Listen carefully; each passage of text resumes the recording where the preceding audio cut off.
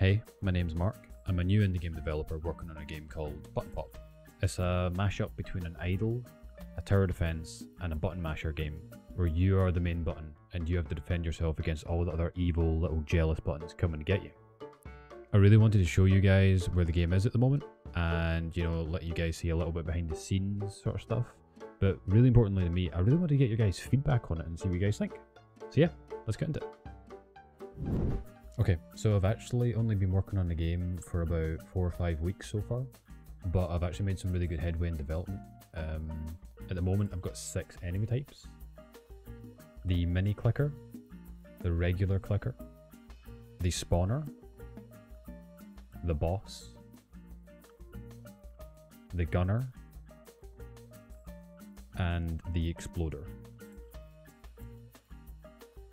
All of which will work together to take out your defenses like the turrets and walls, or even just take you out altogether. Another thing I've been working on recently is my level design. I've got about 7 or 8 maps out of a planned 10 so far, and they range from green meadows,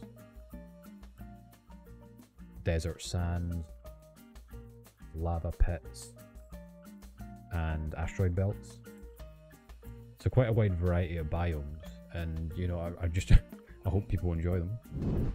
Another big feature I've been working on recently is the Picka button section. This is kind of the customization for the game, where you can select from a variety of different types of buttons and switches and triggers as your sort of character, which will all have their own animations and effects that come along with it. I've also added in the feature so you can select from different colors, like primary, secondary, and even the texture that's on the button itself. I've also added in the ability to add hats.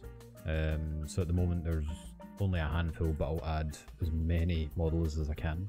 And you can also select the color for the hat as well. You can also change the visual effects of the button. As standard, it's a little coin that pops out, but you can change it to the likes of confetti or fireworks. But I do want to add a lot of variety to this, so if you guys have any ideas, like cool ideas, then drop a comment down below and I'll add it in. So yeah, thanks for watching this week's devlog.